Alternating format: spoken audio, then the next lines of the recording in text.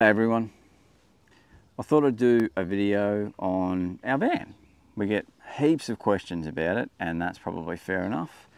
It is unique, and this is going to be a bit of a chat through how it is that we came to own it, some of the great features about it, some of the things that are still in development. I've got a walkthrough that I'll stick in here as well, and then a chat about how we use it for a family of 5 to do a lap of Australia. So how it is that we came to buy it, I'm a researcher. So when it comes to big purchases, I spend a lot of time doing the research to figure out exactly what's the best thing for us to buy.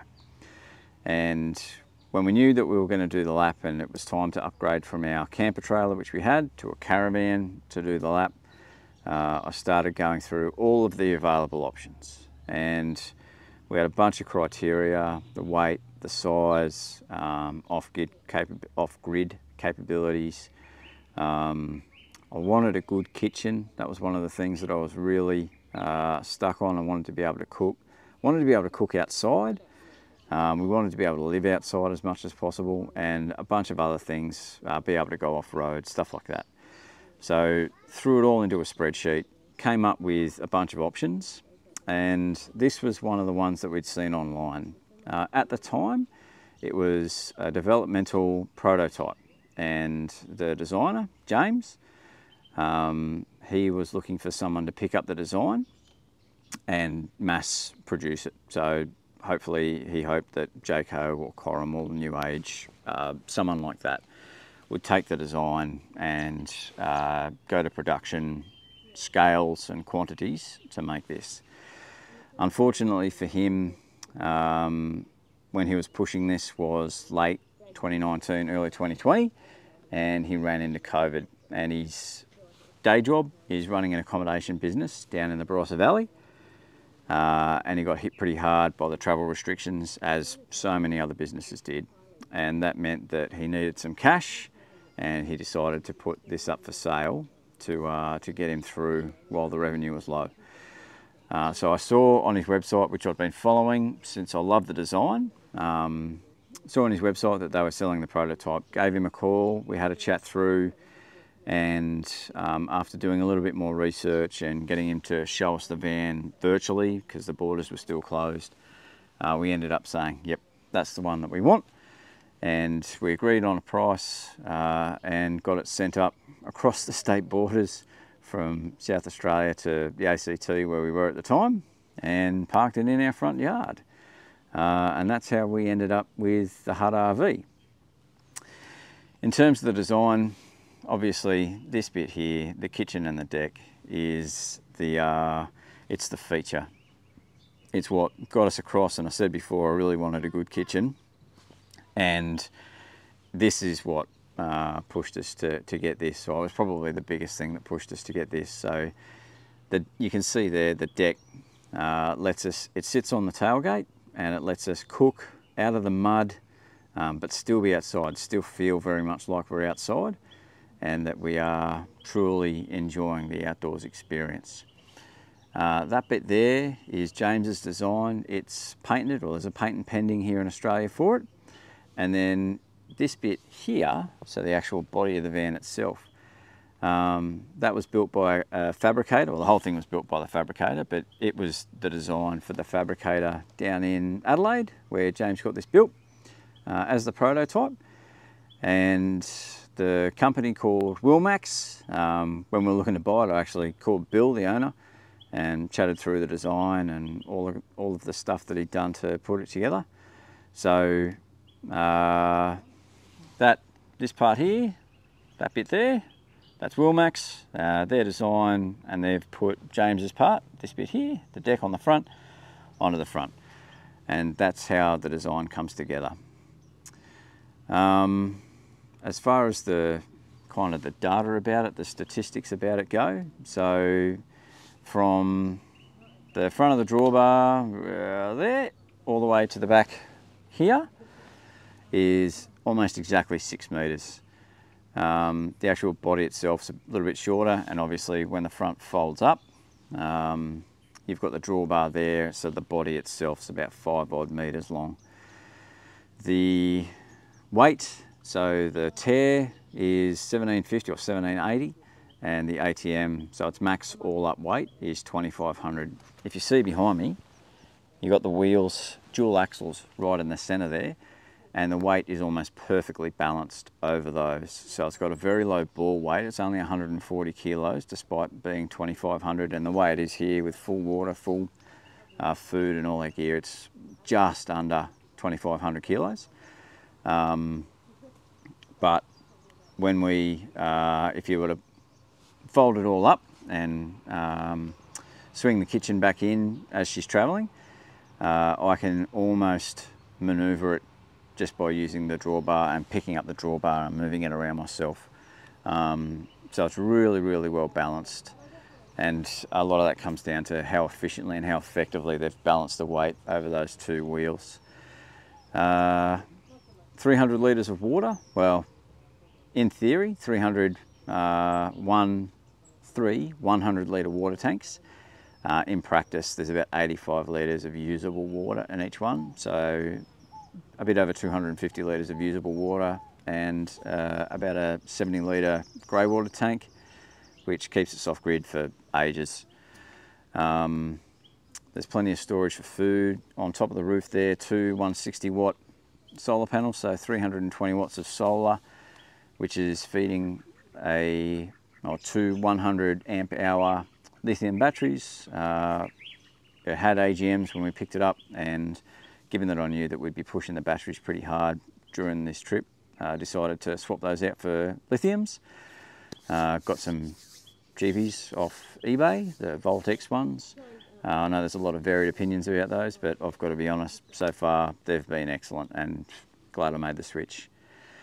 You'll see there's heaps of storage on it, and you'll see inside it's a really good design. There is air conditioning. It's only available with 200 watts, 200 amp hours. You can imagine we don't link it up through an inverter, so it's only available when shore power is plugged in. And in here, as you'll see, there's Weber barbecue, there's gas hot water, which is fantastic, just a Julka hot tap, which is stuck on the outside of the kitchen, and some other nifty and clever little features that you'll see as we go through. So that's it in a broad overview. Now I'll jump across to a walkthrough that we made a couple of weeks ago, and then at the end of that we'll come back and just chat about some of the positives and some of the things that, because it's a prototype, probably still need development. So you see here, this is the van. This is it all set up, and we're living in it at the moment. So day 3 here at Sandy Cape. If you come around, starting at the front, so running a McHitch. Company unfortunately has gone out of business, but the hitch itself has been fantastic. And then that is on the all aluminium chassis that you can see here. This is obviously the piece de resistance. So here we've got the deck and the kitchen. And a quick wave from Evie. Hey Evie.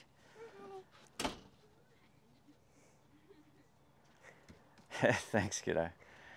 So the deck, aluminium deck for saving the weight, and the kitchen. We've got the aluminium frame here for the canvas itself. I think they tried to do a couple of different things with the roof, and what they've settled on is having this the canvas frame that folds down, and the canvas cover that folds down on an aluminium frame. The kitchen itself, so one of the best things about it that we really love is the bench space.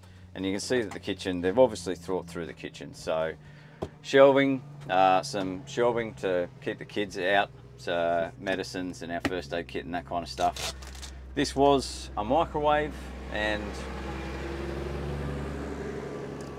This was a microwave, and we've converted it into a pantry, so heaps of food storage now. There is 240 under here, only when we're connected to shore power. And under here you've got 12 volt and USB. 2 burner SMEV, and Dometic bar fridge, pretty sure it's 110 litres, but don't quote me. The drawers are amazing, soft close drawers, so they stay locked when we're travelling, which is great. And we've just got it set up with utensils, pots and pans, and a pantry. Another key innovation, which is really clever, is that the sink slides in under here. And you kind of think, well, that sounds like a hassle, but in reality, it's not a hassle at all, and it's really handy because it gives us this much extra bench space in a small spot. And then when we're not using the sink, slides back out of the way and gives us a little bit of extra storage during the day, or bench space during the day, which is great. Under here, we've got a little bit of extra storage, and these canvas panels that are around here, they go there while we travel. And then this is for just cleaning materials and that kind of stuff. So kitchen essentials. So a fantastic kitchen. We've been really glad that this is where we ended up. And it's obviously, this was the centerpiece of the design for the van, and I think they've done a really good job. If you have a look down here, so just down at the floor, you can see here a little bit of non-slip stuff, which seems out of place until you realise that behind this door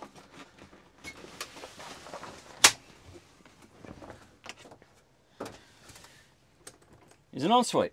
So the canvas, this piece of canvas attaches to this door, and you saw it attached to this door here. And when you open the ensuite door, it folds out, and we've now got an enclosed private ensuite, where this is 100% waterproof, just polyvinyl, so any water on the inside just goes down and hits the deck. If you have a look inside, so it's got a full shower and toilet setup with hot and cold water for the shower, and the floor that you saw before is actually sumped, so that goes straight down into the grey water tank. So when you're having your shower, any of the water just drains straight into the grey water. If you're off grid, you can retain it in the tank, and if you've got grey water facilities where you are, then you can just drain it straight out.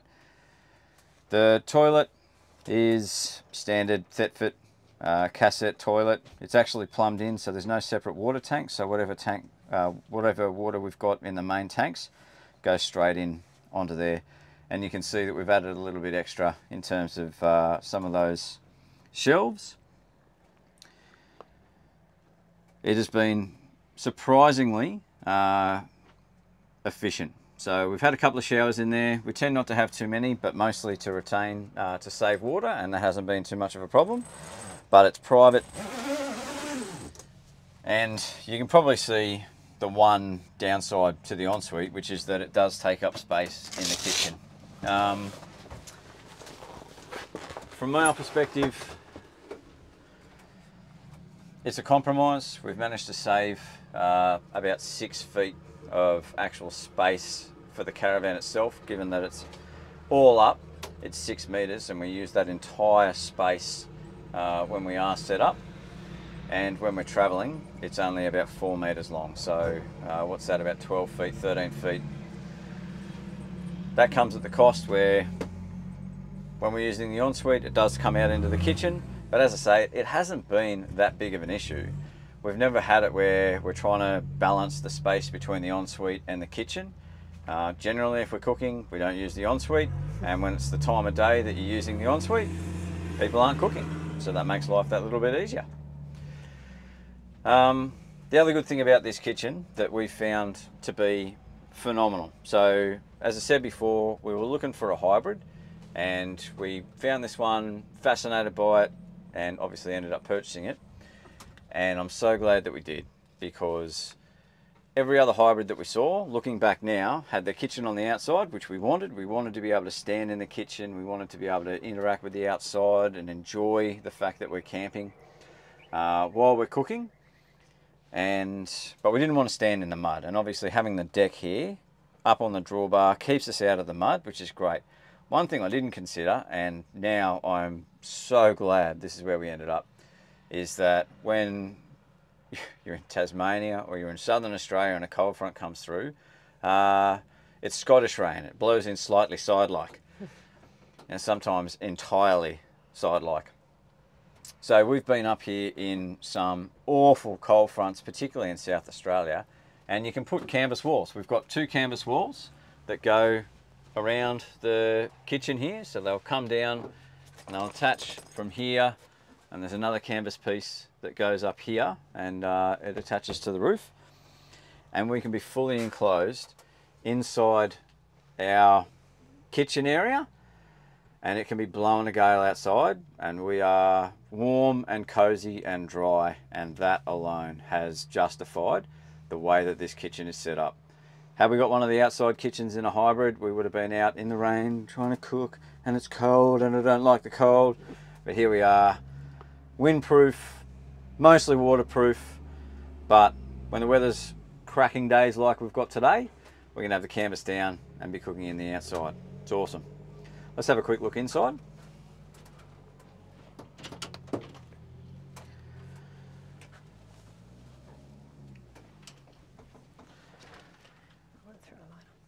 So again, I'll just throw the lights on. So again, they've thought through so much in here. It's phenomenal. Quite a nice space, and if we look kind of from the back to the front, so king size bed, and to reduce space during the day and give you a bit of extra living space, it slides in and out.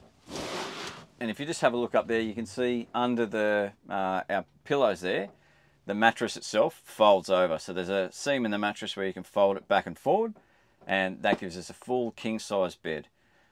Under here, a little vanity piece put in by the original builder. So this is a solid oak table, and it slides in and out and stretches all the way out into here. These benches double up as bunks for the kids at night, so 2 benches, and there's space under here so they can kind of have their head under here and their feet down here, and they fit me. I can actually fit, particularly on this bench, it's about 6 feet long and I'm about 6 feet tall, so if I really wanted to, I could actually sleep on one of these benches. And so far I haven't been sent to the doghouse and had to sleep on the bench, but I could if I needed to. Under here, 3 storage drawers, so we just use these for clothes, my clothes, Gin's clothes, and the kids, the 2 younger kids down here. This does double up as a step in theory to hop up onto the bed, but in practice we've kind of found it doesn't work that much, and we just use one of the benches as a step. And then our eldest daughter's clothes, you can tell which one is the teenage clothes area because it's all just kind of packed in there. It's awesome. A couple of Sirocco fans. 12-volt fans, very efficient, and they keep us going, and a Dometic aircon, which we've just recently had replaced because the last one leaked and shorted out, and I was afraid it was going to set fire to the place, so we've managed to fix that. Under here, you see under each bench we've got oodles of storage, so that goes all the way back to the bulkhead up behind the bed. So you can fit 3 of these storage tubs and a little bit extra. And under this side, which I'll just lift up carefully, again, storage all back through here, water tank selector, and then this is our electronics, so that's where the batteries are, the red arc manager, some circuit breakers, that kind of stuff. So again, really clever design. Last thing probably worth looking at is just the panel up here, and this is just a miscellaneous panel, so some USB 12-volt power, AC power when we're connected, our water gauge, the red arc manager, and we've got ourselves a wonderful Bluetooth stereo system that we use on a regular basis. Oh yeah, and of course the storage that we've got hanging off here, which is kind of just miscellaneous storage. And our lap so far. Doing really well. More hooks. Oh yeah. You can never have too many hooks. Never have too many hooks. There are hooks on the other side there. Actually, probably something else that's worth noting. Bench. Oh, sorry, just to go back up. So we're next to my side and Jen's side of the bed. We've got little shelves. We've got USB and 12 volts so we can charge our phones overnight, which is great. We've got reading lamps. There's another lamp up here, which is really energy efficient, which is good because the ones that we've got on at the moment are not. And, oh, these windows. So having windows next to our bed for airflow during the night, big windows for the van, and then of course there's also extra windows up here which just add more light and airflow for when we need it. So that pop top really makes a difference. If the roof is there, exactly there, so my head just touches the roof when we lower the roof. So having it up here is obviously good for when it's warm and raises it up. We can get the airflow across with the canvas, but we can still come in here when the roof is down, and you can still, in fact, we've slept in here when the roof's down. Not ideal, but we can do it. But having that pop top is fantastic. All right, I think that's about it for inside. Let's go back outside and continue the tour.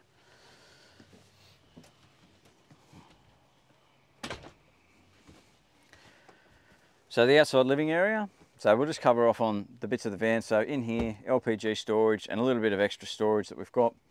This is our Fiamma, I think that's how you pronounce it, Fiamma, potato bin. If you haven't got one of these, you should get one of these. They are fantastic. Don't forget the shoebox, essential for that. Ah yes, a shoebox, travelling inside, and our little mat to try to keep some of the sand out of the van. Not very successful. This bench, another wonderful idea. Just having a bench outside the van has been fantastic. So this is usually the first thing to go on and the last thing to come off when we set up.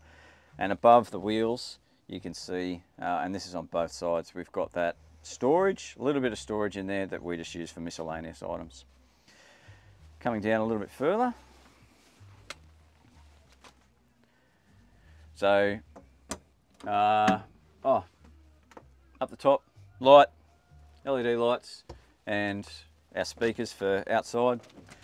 In here,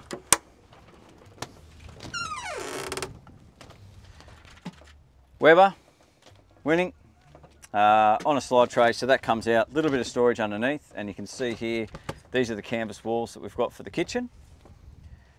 And we'll go around and we'll see the storage on the other side as well.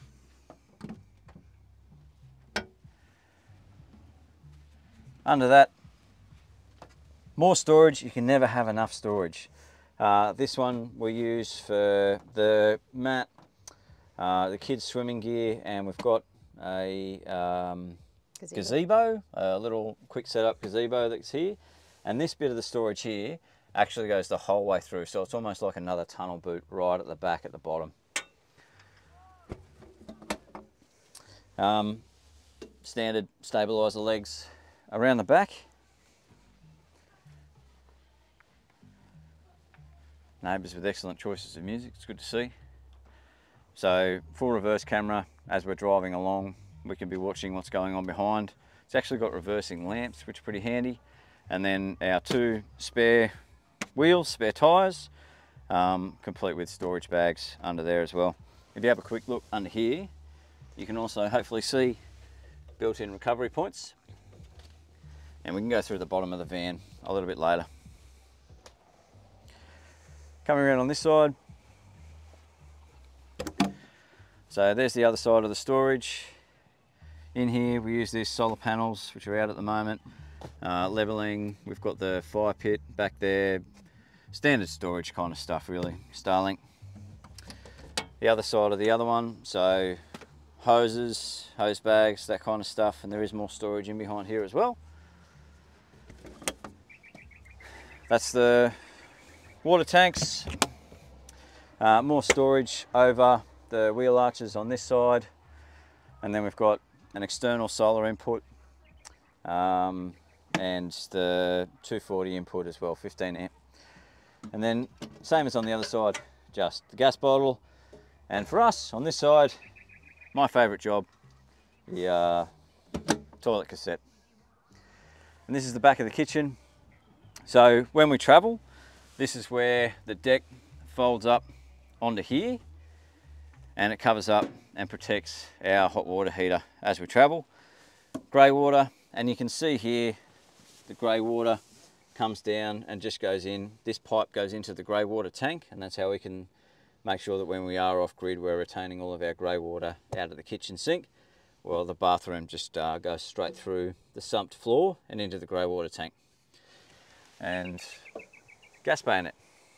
So yeah, that is pretty much the tour of the HUTrv. So far, it's been a winner. So hopefully that gives you a better idea of the van through that walkthrough. Some of the great ideas that, that James and Bill came up with when they designed this, and some of the things that are a little bit frustrating. So to start off with the good things, I mean, obviously this deck is just amazing. Everywhere that we go, people stop us and say that's such a great idea. Having the deck with the kitchen and being able to live outside but cook and be out of the mud and be away from, like, even just getting your feet up away from the sandflies, and that has just been so good.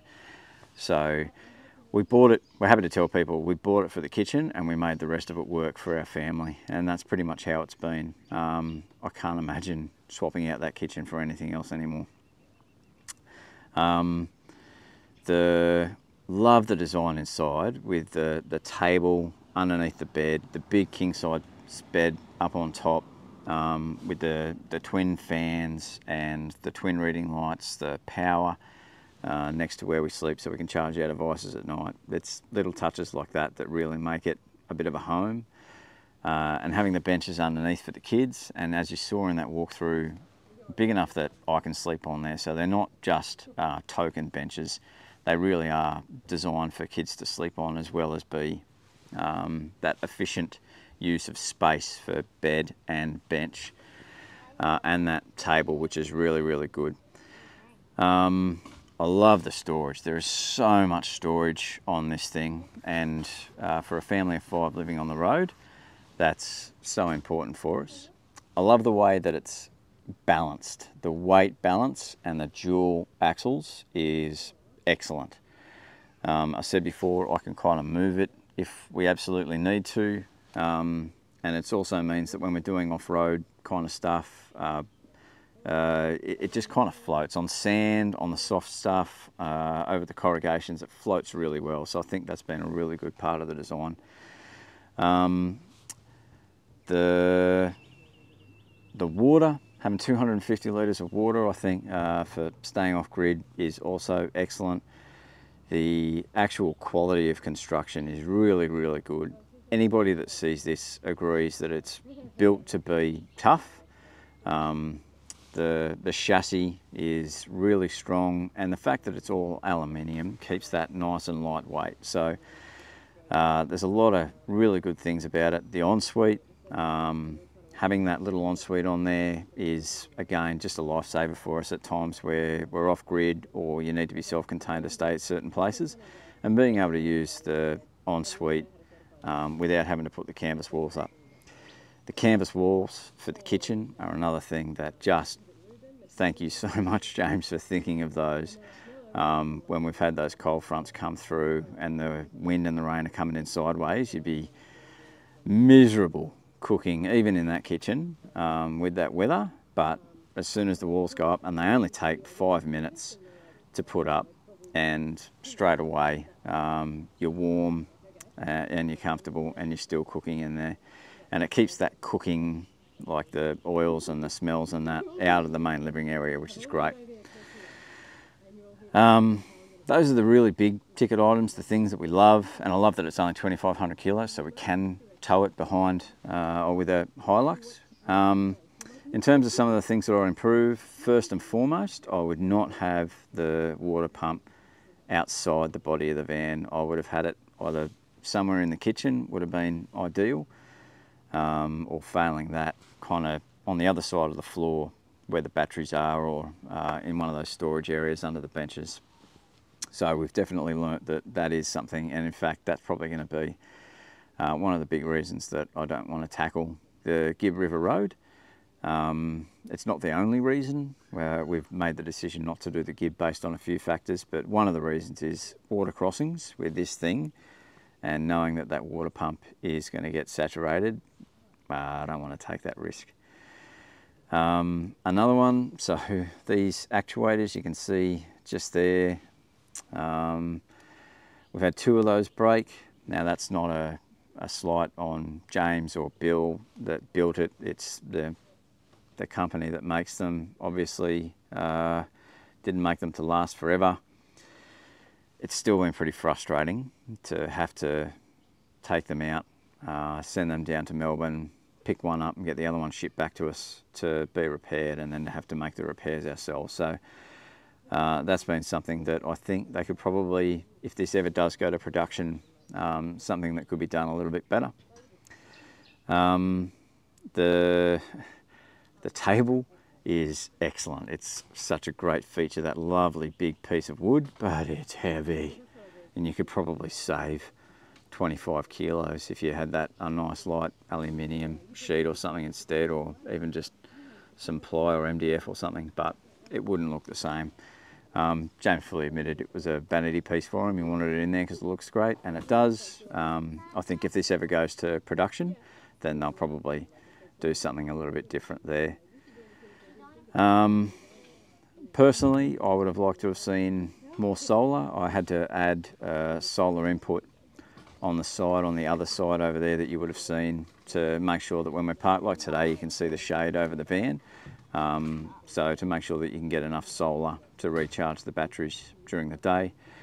I probably would have thrown in an inverter, but these are all kind of low on the priority list. We've just got a little portable 500 watt inverter that we attach through an Anderson plug on the inside, and that seems to work fine. I think if you wanted to utilise that kitchen in the way a lot of people do now, by having appliances, coffee machines, that kind of stuff, then you probably want to go for a bigger electrical setup, which again you could fit under one of those benches without too much problem. Those are probably the big ticket items. The canvas setup at the front is generally pretty good. In high winds, it does need to be strapped down, or you need to use the walls to stop the canvas from flapping up at the top, which is not that big a deal. And for us, it would have been great if we could somehow fit another bunk in there, but overall it's actually worked really well for us just to have the rooftop tent on top of the Hilux, so that this one, the oldest, has her own space, and a teenager has her own little retreat, so that's been good. That's pretty much it. We're going to chat to James in the near future, provide him some of the feedback on the design, and fingers crossed, this will actually go into production at some point in the future. Now, I think James would prefer that somebody picks up the design and productionises and makes it work.